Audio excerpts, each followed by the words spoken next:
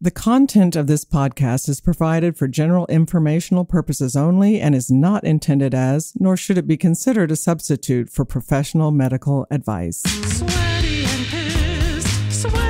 pissed. Menopause makes me sweaty and pissed. Hello, Sweaty and Pissed listeners. This is Karen Nickel, nurse practitioner, in to talk to you today about estrogen dominance.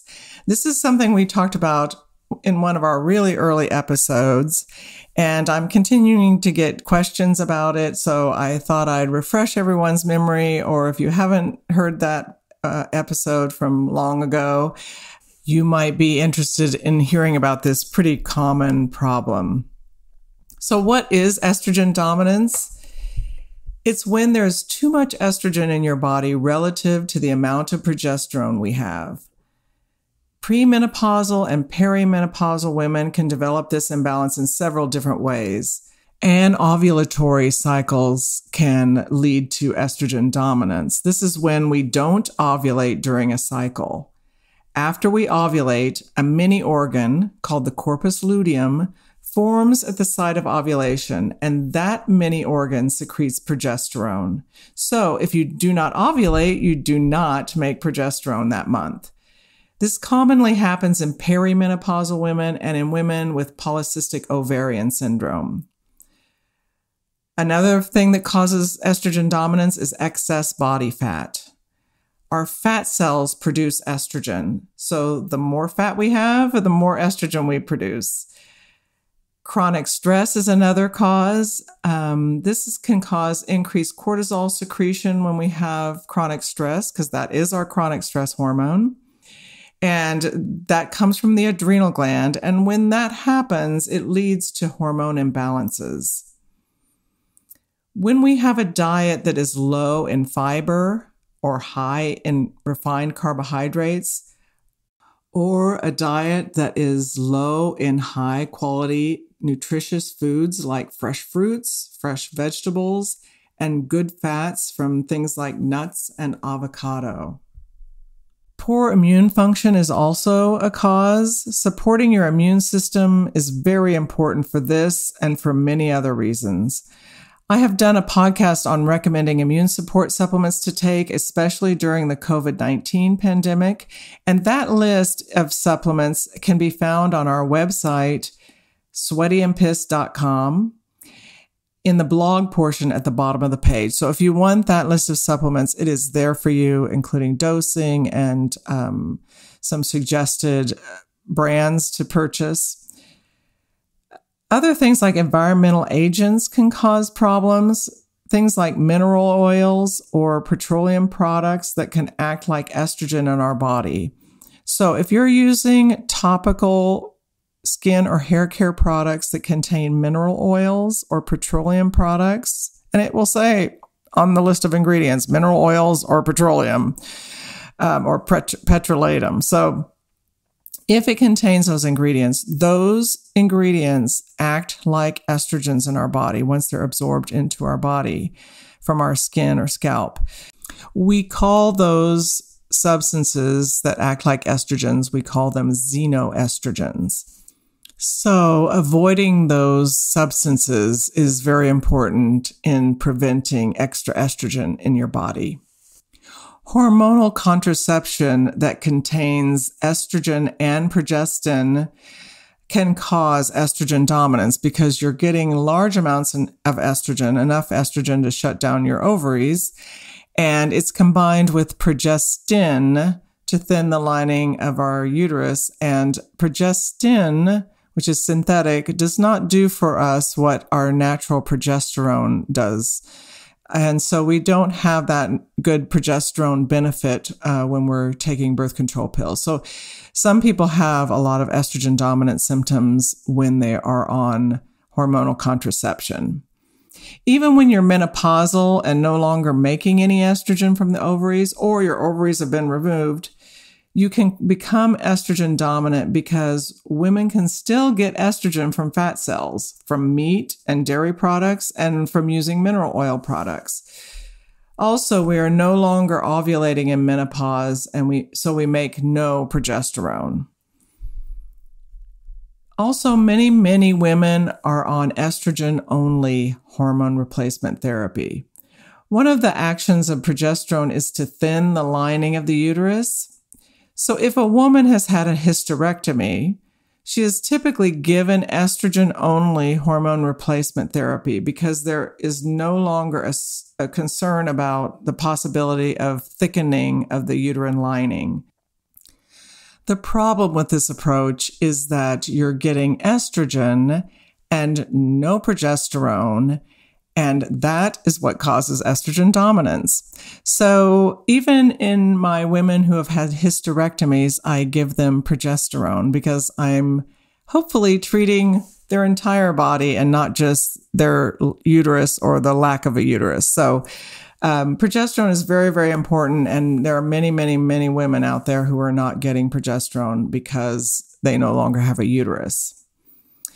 Right now, we'll take a brief break, and I will be back to discuss all the symptoms of estrogen dominance.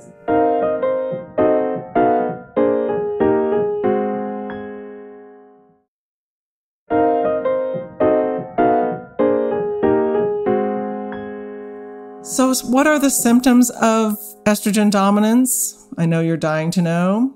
There are a lot of them, and you might have many if you don't have a balanced hormone regimen. Bloating is a big one. Bloating and feeling puffy, swelling and tenderness in your breasts, fibrocystic breasts, decreased sex drive, irregular periods, increased PMS symptoms, mood swings, increase in headaches, anxiety and panic attacks, weight gain around the hips and waist especially, hair loss, cold hands or feet, insomnia, fatigue, memory problems or foggy thinking, and sluggish metabolism. We often have low thyroid type symptoms when we are estrogen dominant because when we have a lot of estrogen, our bodies make more of a protein called thyroid binding globulin. And that protein binds to our thyroid hormones. And when our hormones are bound to protein, we cannot use them. Our body can only use hormones that are unbound.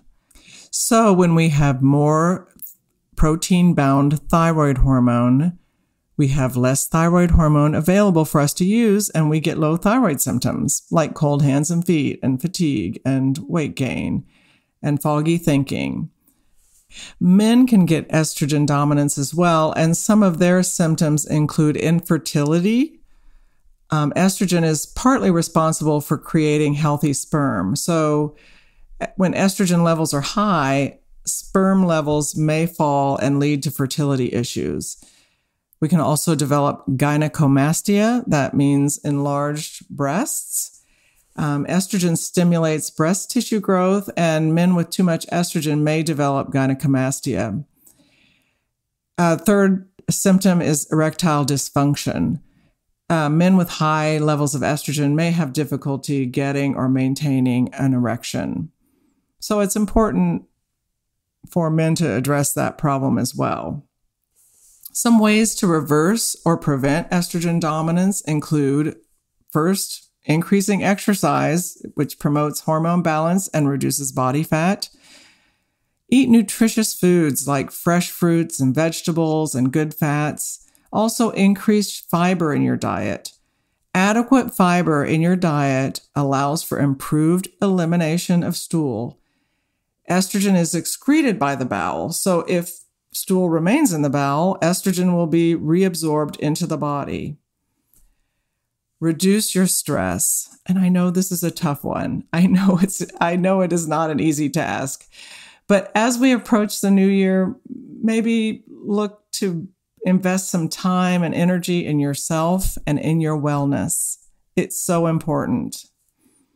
Avoid use of mineral oils and petroleum products in your hair care or skin care.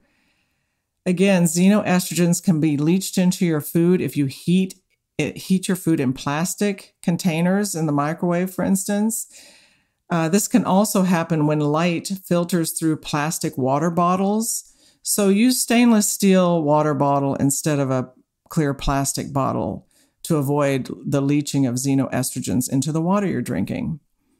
Consider adding over-the-counter supplements like DIM, D as in dog, I, M as in Mary, DIM, which aids in hormone balance by supporting the body's metabolism of excess estrogen. Detoxify the liver. The liver is our body's filter and filters out extra estrogen. So keeping this organ healthy by limiting alcohol and avoiding high-fat foods is so important. Over-the-counter milk thistle caps can also aid in supporting a healthy liver. And consider starting a bioidentical hormone regimen that includes progesterone. It's so important to have a balanced regimen where you're balancing estrogen and progesterone to avoid estrogen dominance. As with other podcasts, I will put this information in the blog portion of our website, sweatyandpissed.com. Sweaty and Pissed is with and spelled out. And I will have some supplement information on there and ways to find a practitioner who can help you with a balanced hormone regimen if hormone replacement is something you desire and is appropriate for you.